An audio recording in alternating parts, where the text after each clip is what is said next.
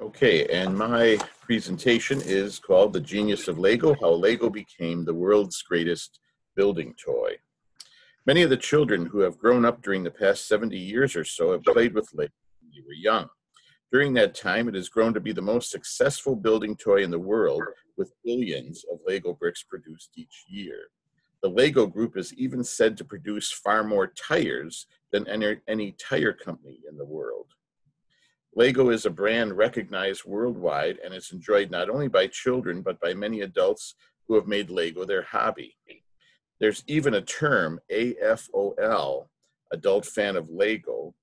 Um, of course, Lego is not only the building set out there, nor is it the oldest one. Wooden building blocks have been used by children for hundreds of years, and commercial building sets have been around for over 100 years, including the British construction set Meccano from 1908, the American construction set A.C. Gilbert's Erector set from 1913, the Tinker Toy construction set from 1914, and Lincoln Logs from 1916.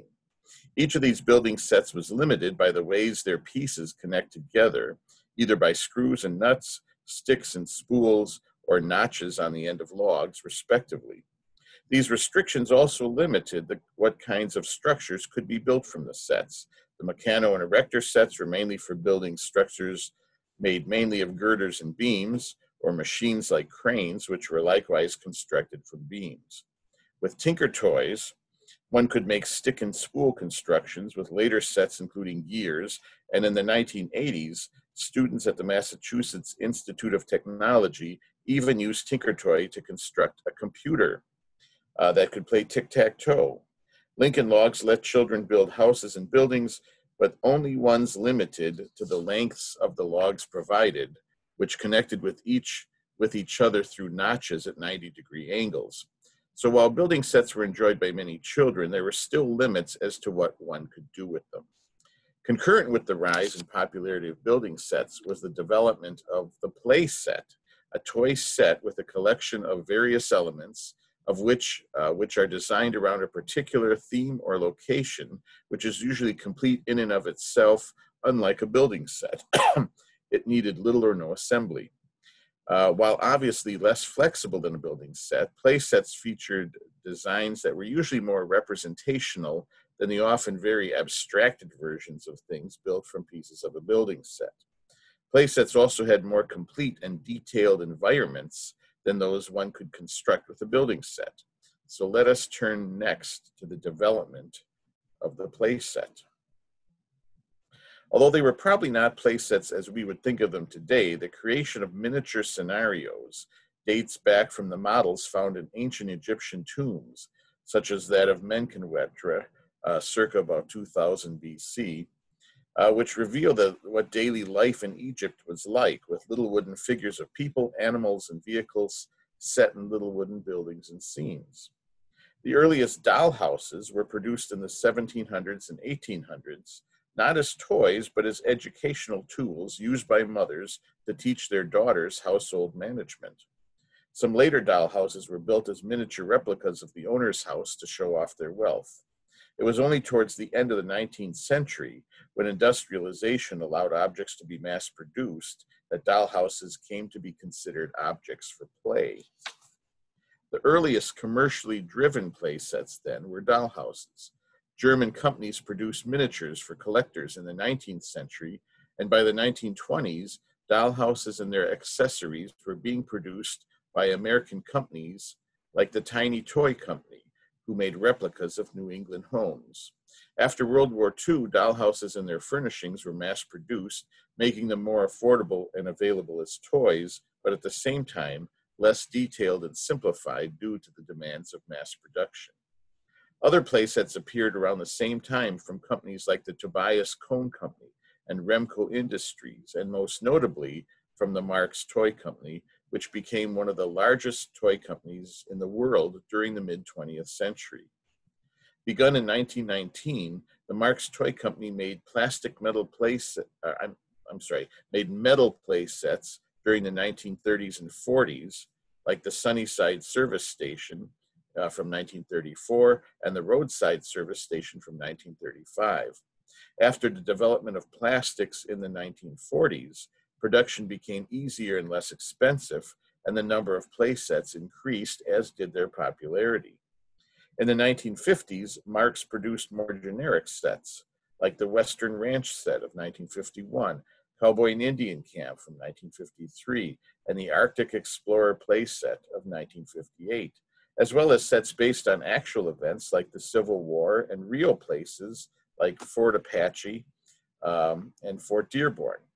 Other sets were adaptations of existing properties in other media, like the Roy Rogers Ranch set from 1952, Lone Ranger Rodeo, 1952, Walt Disney's Davy Crockett at the Alamo from 1955, and Gunsmoke Dodge City from 1960. The transmedial nature of these sets, which played on the popularity of existing franchises, helped to encourage the sale of play sets in general. Having a tie-in to a known property became an important part of a playset's marketing. According to Mark's toys collector and historian Eric Johns, while Fort Apache playsets were the biggest seller for Mark's, quote, while Fort Apache playsets were the biggest seller for Mark's in the long run, it was Roy Rogers that provided the initial spark of the Golden Age playsets in the 1950s and 60s.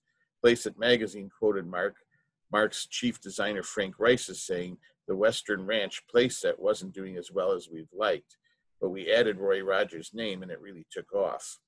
Roy Rogers playsets were from the first Marx set then Roy Rogers playsets were the first Marx sets that included character figures representing Wild West characters from popular television or series or movies.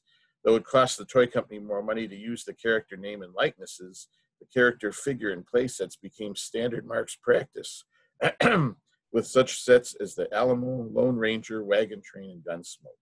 In fact, some sets were created with a few character figures, simply added to the existing figures and accessories already used in previous sets. For example, Lone Ranger and Rodeo playsets were basically the same as the Roy Rogers sets, but with different character figures, end quote. The Marx Toy Company made even more play sets in the 1960s and 70s, and the number of play sets based on transmedial franchises increased, including sets based on Gunsmoke, Wagon Train, The Untouchables, MGM's Ben-Hur, and more. Other companies realized the value of known franchises and hurried to buy up rights. During the 1970s, the Mego Corporation licensed Edgar Rice Burroughs' works and produced toys for Planet of the Apes, Marvel Comics, DC Comics, Star Trek franchises, and even The Wizard of Oz and his Emerald City playset. Properties that were new and not already known by the public were considered riskier, and in 1976, Mego turned down an offer to license toys based on an upcoming science fiction film named Star Wars. The license went instead to Kenner Products, who produced over 100 action figures from the original Star Wars film trilogy, along with several play sets, including the Death Star Space Station, Cantina Adventure Set, Creature Cantina Action Playset, Death Star, Droid Factory, Land of the Jawas Action Playset, and Millennium Falcon Spaceship. Kenner sold over 300 million Star Wars action figures, rebranded by Hasbro, Kenner's owner, after 1999, and became the largest Star Wars merchandiser of the 20th century. After the first decade of the 21st century, Lego would outgrow Hasbro with the help of over 200 sets of Lego Star Wars merchandise. So on the one hand, there were building sets, which had pieces that fit together and could be assembled to represent things, though usually in more abstract ways, and the building possibilities were generally limited to vehicles and very particular kinds of structures. Also, no character figures were included in these sets initially, and the constructions made with them were only played with directly by children. On the other hand, there were play sets, which could represent settings more realistically and with a much greater degree of detail. Playsets also provided figures which represented people and could be used by children to vicariously enter the world of the playset, much like the avatars in a video game represent the players and help them to vicariously enter the game's world. But play sets were also more limited in that they represented a single location or setting and could not be rebuilt to represent something else. Pieces were used for one purpose and could not be reassembled into other things. The genius behind Lego, then, was the combining of building sets and play sets into a single product, offering the advantages of both building sets and play sets while eliminating most of the drawbacks found in both types of sets. You could build whatever you liked with Lego and take it apart and reassemble the pieces into something else. And because of all the different pieces, all of which could be connected together, Lego was more versatile than other building sets, while at the same time capable of producing rather detailed scenes and settings, and the Lego people allowed one to vicariously enter the world during play. The first Lego sets introduced the Lego system, in which every piece fit together with every other piece, and was the first such system in the toy industry. This meant that multiple sets could be combined together, allowing even larger constructions to be built, something that building sets had allowed but play sets had not. Of course, this development did not come overnight, and the Lego brand was around for some time before they even produced the plastic bricks that became the main product for which they are known today.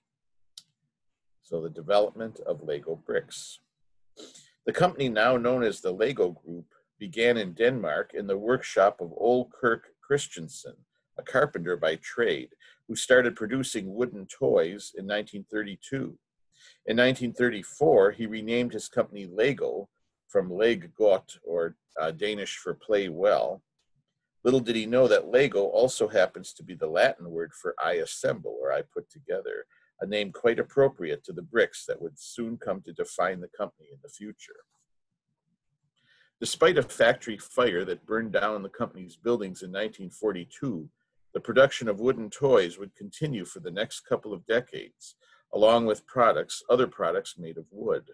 In 1947, Christensen brought a plastic injection molding machine and started building plastic toys along with the wood ones, including sets of blocks.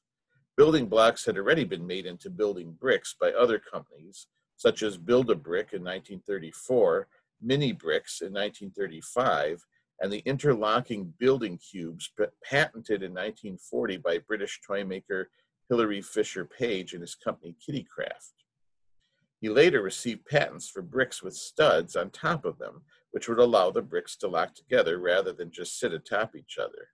As the British patents were not protected in Denmark, the Lego Group modeled their own bricks after them using the stud design and produced their automatic binding bricks in 1949. Lego would later improve the design, adding tubes to hold the pieces in place more firmly, but the idea was essentially copied from Kittycraft's design. Lego did eventually acquire the rights to Kittycraft in 1981, paying the new owners of the company an out-of-court settlement, finally laying to rest an old sin of the past. Building sets becoming play sets. In the early 1950s, both the Kittycraft brick sets and Lego brick sets were still produced and marketed as building sets, without the overlap of play sets that I described earlier. Some of the other plastic Lego toys Lego was producing were made of sometimes over a dozen plastic parts that required assembly, moving the company one step in the direction of sets to be assembled. In 1951, Ole Kirk Christensen's health declined, and his son Gottfried was given control of the family business. After talking to a department store buyer on a business trip, he realized Lego could become a toy system wherein all the various parts could work together instead of being separate sets. The plastic Lego bricks were combined with small metal trees and tiny cars to be combined into a miniature town, all on a vinyl playmat with roads laid out on it. The first set in the Lego system, Town Plan Number 1, appeared in 1955 along with other sets that could be combined with it to enlarge the town. The cars and trees, however, were still like the plastic figures found in other play sets. Each was a single piece that could be used during play, but not changed or rebuilt into something else. And people were absent as well, except for some policemen found in set 1271, Traffic Police from 1956, but these were single, unposable plastic pieces as well. They represented a combination of playset pieces within a building set, but they remained an addition that did not connect with Lego bricks. Before that could happen, they would have to be more integrated into the Lego system itself. The Lego system produced cars after a few years. Lego wheels and the bricks into which they attached first appeared in 1961, allowing children to build their own vehicles and allowing the wheel and wheel block pieces to be able to be attached to any other Lego pieces. But characters so crucial to the playset because of their role as children's avatars would not become part of the Lego system for some time. In 1963, Master Builder Set Number 4 had on its box cover a human-like figure built of Lego bricks, but as a construction around 24 bricks tall, it was more of a statue than a usable avatar, and much too large to be used with typical Lego vehicles and buildings. The following year, several small sets appeared that were character-based. Seesaw, set 803, Three Little Indians, 805, Cowboys and Pony, 806, and Doll Set, 905, and another set, Clowns, 321, appeared in 1965. In all these sets, the characters were still very blocky, with no faces or jointed limbs, yet they were a step closer to a usable avatar in their design and smaller size. Over these years, dozens of vehicle sets appeared, and vehicles remained the main avatars for Lego play. One set, Baggage Carts, 622 of 1970, even had a few bricks that represented the cart's driver, but only as a feature of the cart rather than as a character that could be used separately. 6 of the basic sets released in 1973, 1, 2, 3, 4, 5, and 8, along with Building Set 105 and Building Set 115, show brick-built people amidst their scenes on their boxes, but still the blocky, faceless kind. It wasn't until 1974 that Lego finally introduced specialized pieces representing people, which had round heads, faces, and jointed arms and hands, and which were scaled to fit vehicles and buildings. 9 sets were introduced that featured these human figures, and one set, Family 200, was made up entirely of people. While the introduction of human figures broadened the possibilities for sets, the scale of these figures was still large enough that they could not be included with some sets, which had smaller vehicles and buildings representing larger structures. In 1975, a new kind of Lego figure appeared, one that did not have a face or jointed arms, but which had a specialized head along with hat pieces that could be added on, a torso piece, and a piece representing a pair of legs and feet, though there was no separation between the legs. These would be updated over the next few years until in 1978, when the modern minifigure would appear, with a painted face, movable arms and legs, and hand pieces that connected to the arm pieces. Although the minifigure would eventually replace the larger Lego people, the two were produced contemporaneously and even appeared together in some sets, like Mother and Baby Carriage and Nursery, both from 1978, and Bathroom, Family Room, and Kitchen, all from 1979, with the minifigures positioned as babies or children and the larger people as parents and adults. Minifigures were featured in the sets for the new town, castle, and space themes, allowing their structures to be populated with characters. Along with the new application of themes, Lego sets were now available that had all the features of other types of play sets, thus completing the merger between building sets and play sets. As the sets were designed at minifigure scale, the larger people no longer appeared in sets after 1979. Minifigures became the standard for Lego people and even have become collectibles in their own right. Themed Lego sets and later licensed properties. Some of the earliest Lego sets included brand names, mostly from the automotive industry, like the Esso trailer, VW Beetle, and Esso filling station, all of 1958, or the Citroën DS19 and Fiat 1800, both of 1965, or Shell service station of 1971. For the most part, though, and despite the rise of franchising and merchandising tie-ins during the 1880s and 1990s, Lego preferred to create their own original properties.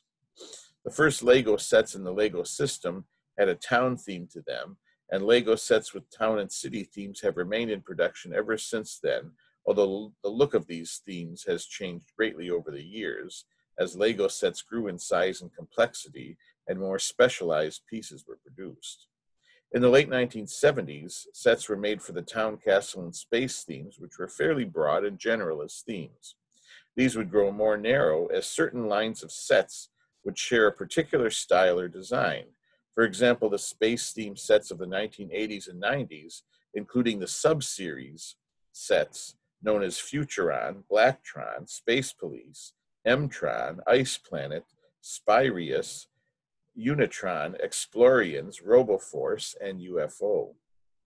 Likewise, a number of sub-series of sets would be introduced for the castle and town themes, and in 1999, the town theme would be replaced by the city theme.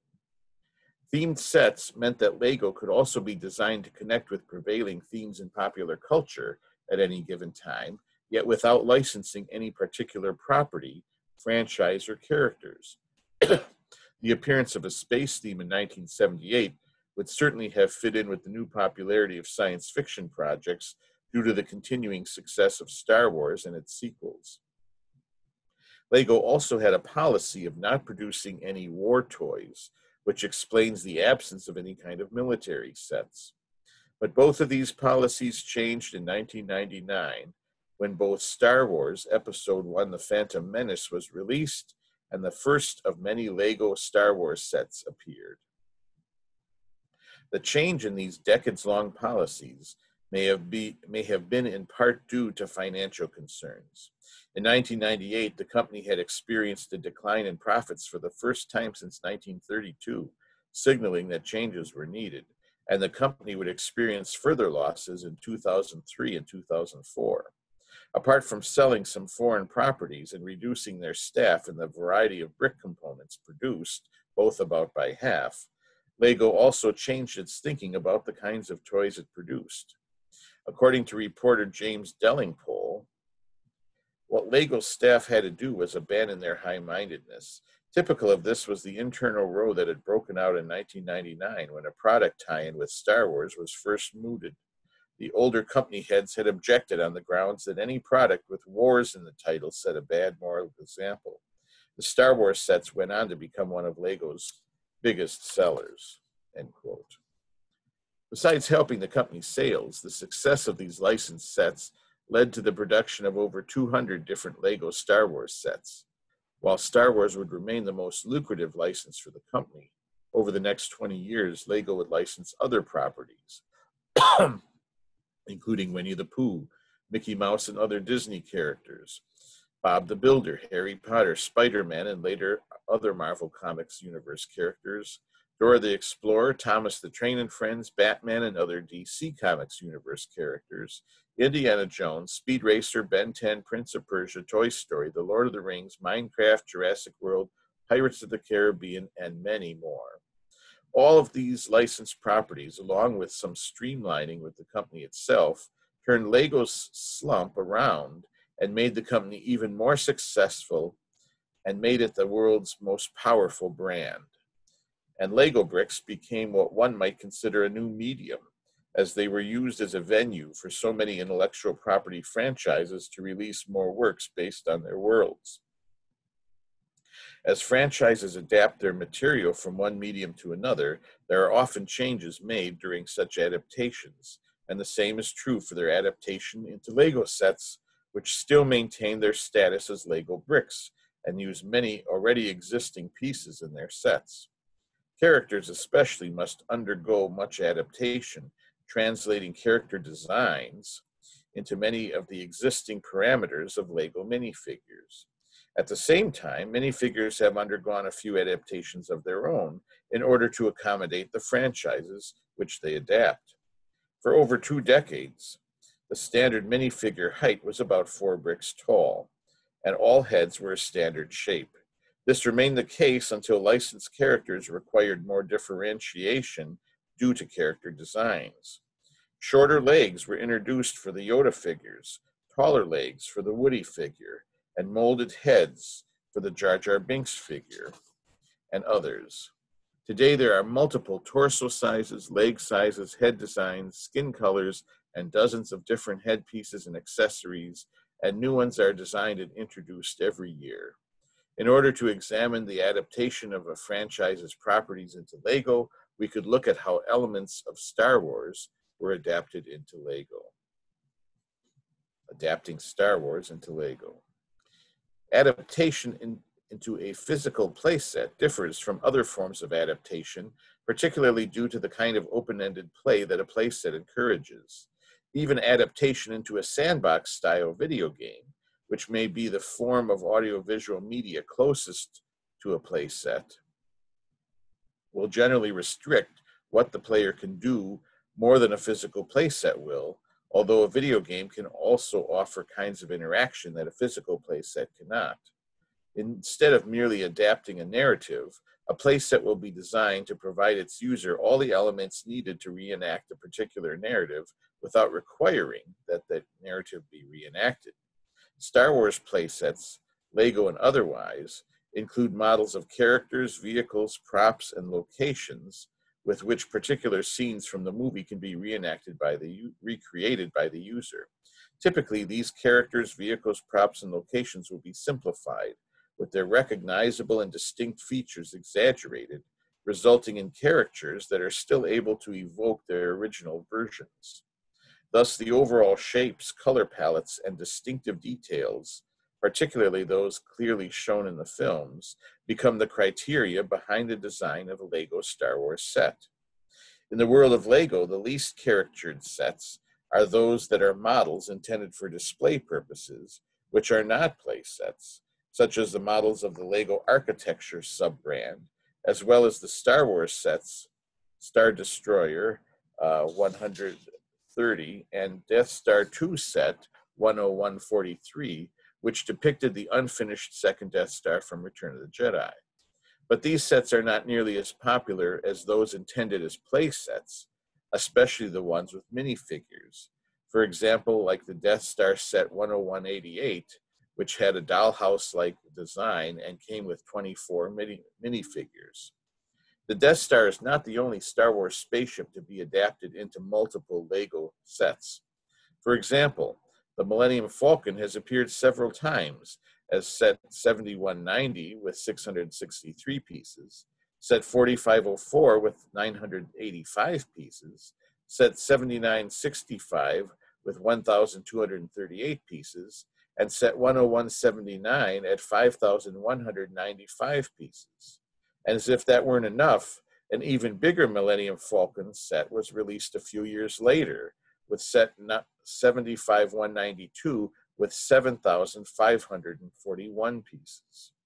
While minifigures can be used inside all four sets, only sets 10179 and 75192 are actually scaled to match the minifigure size and is the least character of the four sets.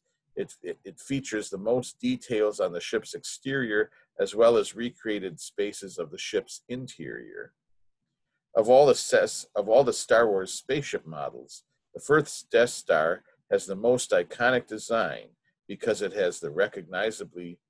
can be recognizably represented with the simplest of graphics, a circle with a line across the diameter with a smaller circle inside the upper half of the large circle. These lines represent the two distinctive features on the Death Star's otherwise nondescript gray spherical exterior, the equatorial trench and the concave crater-like depression which focuses the multiple beams of the super laser into one large planet-destroying beam. Thus, the first Death Star is, in a good sense, a good candidate for adaptation, since it has so few distinctive features needed for identification, making it so easily recognizable. And indeed, the Death Star of set 10188 does have spherical shape, equatorial trench, and super laser crater, although each of these features is reproduced to a different degree. the adaptation of the Death Star into set 10188. The Lego Death Star set 10188 was released in 2008 and included 24 minifigures, leading to its greater success and desirability. Its spherical dollhouse design features 4 levels, with 4 small areas at the top level: the Imperial Conference Room, a droid maintenance facility, the overbridge control room, and a gunnery area with 2 rotating gun towers.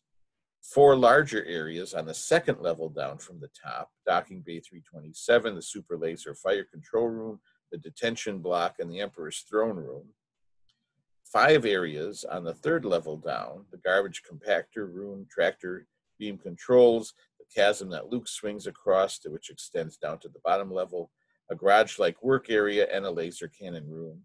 And finally, 4 smaller areas of hallways and storage on the very bottom level, which is harder to access due to the overhanging level above. These areas contain very little and are not themed to any specific locations in the films. Finally, an elevator shaft is set vertically into the center of the model, connecting all the levels together with an open-sided elevator. The inclusion of the Emperor's Throne Room, along with minifigures of 2 red-cloaked Imperial guards, the Emperor, and a black-suited, short-haired Jedi Luke, and images on the box showing Luke in a lightsaber fight with Darth Vader, indicate that the set was designed for reenactment of scenes occurring on both the first and second Death Stars, though all the other scenes are from the first Death Star. Unlike the largest Millennium Falcon sets, however, the Death Star set is not at all to scale. In fact, set 10188 is still by far the most out of scale of all the Star Wars Lego sets. According to various Star Wars sources, the first Death Star is said to internally have 84 levels, each of which is composed of 357 sublevels, for a total of 29,988 sublevels. And the diameters of the first and second Death Stars are, according to official figures, 160 kilometers, or 99.4194 miles, and 900 kilometers, or 559 miles, respectively. Assuming the typical minifigure height is being scaled to about 6 feet, scale models of the 2 Death Stars would have to have diameters of about 2 miles and 11 miles, respectively. Thus, set 10188 is out of scale by several orders of magnitude, even for the smaller of the 2 Death Stars. But a playset, of course, is judged by what it enables its users to do, and in the case of a playset licensed from a movie, how well it allows scenes from the movie to be reenacted. So how well does set 10188 represent the Death Stars as seen in episodes 4 and 6?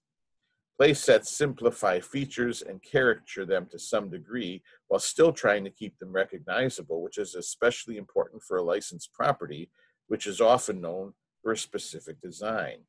Unlike themes like the original Town, Castle, and Space themes, which only needed to be representative in a general way, licensed sets like Star Wars have many expectations in regard to their design. Starting at the top of the Death Star set, we can compare the 2 gun towers with those found in the film. They managed to convey the shape of the guns fairly well, and what's more, they both rotate in unison like those in the film, and their guns can be moved up and down as well. The largest exterior feature, however, is the Super Laser Crater. With a design like a spherical dollhouse, the Death Star lacks an exterior shell and thus has fewer exterior features. The equatorial trench is only represented by a layer of gray bricks separating the upper and lower halves, but the Super Laser Crater is present and firing. The crater's disc is attached to a gun mount, making it movable and positionable, unlike in the film, combining its properties with those of a laser cannon, like the one on the level immediately below it. Since the 2 kinds of weaponry have a similar function, it makes sense that they would be connected in a simplification of the Death Star's defenses. The Death Star set's interior recreates a number of locations from the film. The rescue sequence of the film takes place in the detention block, Leia's cell, and the garbage compactor room, all of which are connected together, the action moving from one location to the next. Not only are all three locations represented in set 10188, but they are connected together there as well. First, we can compare the detention block to the one in the film. The overall color scheme of black, white, and gray and red is kept, as is the hexagonal shape of the cell block hallway, and the door of Leia's cell opens onto the hallway as it does in the film. Other details are represented, like the row of white circles above the doorway where Chewbacca is standing,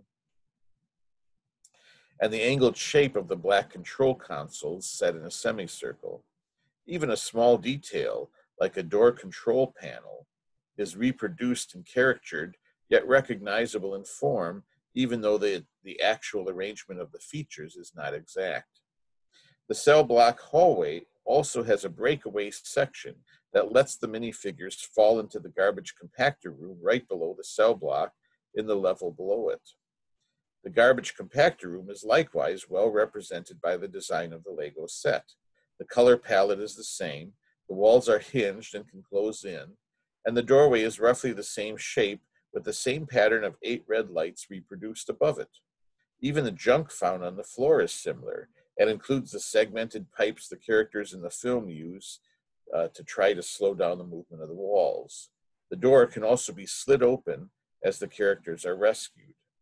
In the film, while Luke and his friends in the garbage compactor room are in the garbage compactor room, C3PO and R2D2 are in the control room, which overlooks docking bay 327, where the Millennium Falcon is docked. Both the control room and docking bay 327 are represented in set 10188 and are arranged so that the control room overlooks the docking bay as it does in the film. Although there are variations in the overall design, the various designs are all present, as one can see in this comparison. Likewise, the docking bay itself is similarly represented, with the white highlights of lights going up the walls, the white arrows on the floor, and the white outline around the rectangular hole in the floor. The doorway also has the shape of a rectangle with its corners truncated, with a row of dark windows around it. While the bay is too tiny to house even the smallest Millennium Falcon model, it does have a mount on which to hang Darth Vader's TIE Fighter, which is included with set 10188. The 24 minifigures that come with the set also try to reproduce the characters' costume designs. Due to costume changes in the film, there are 3 Luke Skywalker minifigures included, each in a different costume. One is Luke in the white desert outfit he's wearing at the beginning of the film.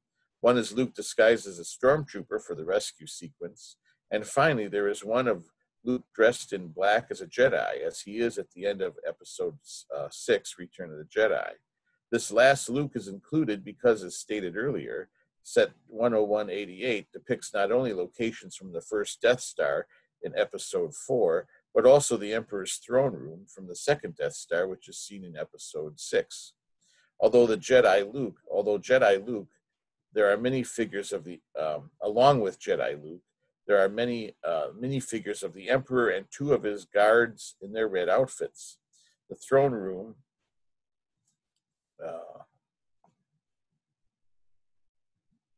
I forgot it. Okay, there we go. The Emperor's, the last Luke is included because, as stated earlier, set 10188 depicts not only locations from the first Death Star, but also the Emperor's throne room from the second Death Star, which is seen in episode 6. Along with Jedi Luke, there are many figures of the Emperor and 2 of his guard in their red outfits. The throne room has the stairs, rings of consoles, and circular window to match the set in the film, as well as the Emperor's rotating chair in front of the window and the chasm into which he falls. There are several other areas in which scenes from the films can be reenacted. The Imperial Conference Room, the Overbridge Control Room, the chasm that Luke swings across as Leia holds on to him, an elevator, the tractor beam control that Obi-Wan shuts off, and more. In fact, we can calculate just how well set 10188 provides locations in which scenes from the film can be reenacted in the playset. In episode 5 and episode 4, the scenes taking place in the Death Star's interior take 34 minutes and 11 seconds in the film and can be broken down into a list of the various scenes and locations. Most are represented in set 10188, and there are only 41 seconds of screen time at locations not represented by the set. This means that more than 98% of Episode 4's Death Star scenes can be reenacted in the play set, which is a very high percentage indeed, and also demonstrates the clever design of 10188 that is able to include so much of the film despite the limited space inside the spherical shape of the play set. The design of the Lego Death Star set 10188 provides an example of all the various elements that have made Lego into the world's greatest toy and play set. To sum up, Lego brought together all of the advantages of building sets with those of play sets, providing endless possibilities for building, as well as suggested designs for constructions around each set is designed. Lego minifigures act as avatars, which allow one to vicariously enter the building constructions, and their near endless flexibility make them as adaptable as are the Lego sets themselves. Lego is both a medium and a venue into which any character-based or world-based franchise can be translated and adapted, while still retaining the Lego style imposed by the bricks from which they are made. A partnership with Lego is something beneficial to both Lego as well as to the intellectual property that becomes adapted to it, and Lego is also one of those rare toys that is popular beyond childhood and has become an intergenerational phenomenon, providing something that can be enjoyed by people of all ages, bringing them together for playful activities. As these images show, there are many adult fans of Lego who use it as a medium for a wide range of creations and a lifelong hobby of building.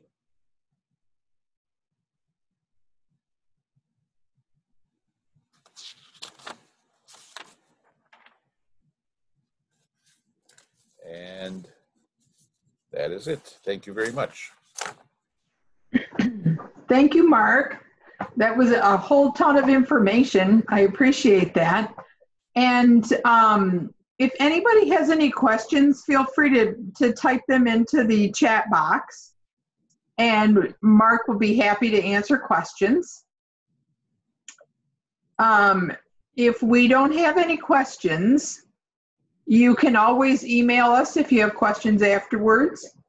And the presentation will be available on our website. It takes us usually about a day or two to get it up and running on the website, but it will be available for anyone who wants to view it in the future.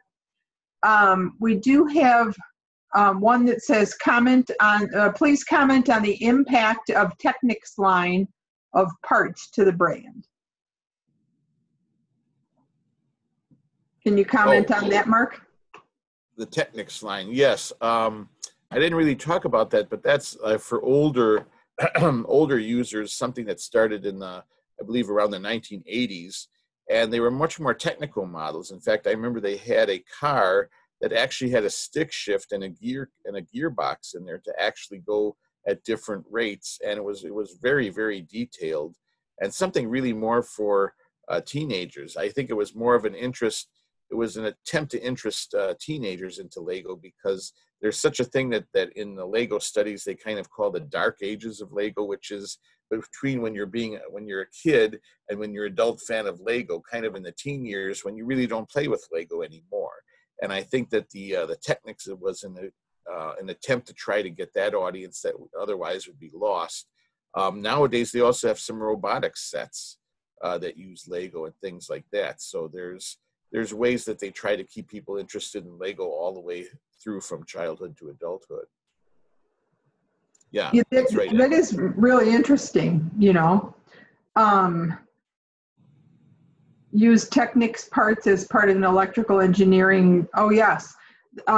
This person who I happen to know, he says that he used Technics parts as part of an electrical engineering class project as part of a transfer crane. Next comment is, can you comment on free play with Legos versus structured play sets? Okay, there's actually been study on things like that, and even like at some places where they have like these seminars for managers and teams, they will actually give them Lego bricks and like have them just build things and things like that. So even at these kinds of business seminars, they use things like that. I think the thing about Lego too is that you have both of those things in there. It does have instructions for building, but kids can build whatever they want with them, especially when you have multiple sets and you start building things together. And I know, I think our house where we have a lot of Lego.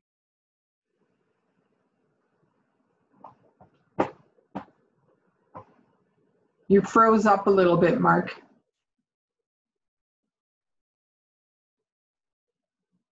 I think his video froze. I don't know if everybody else can hear me.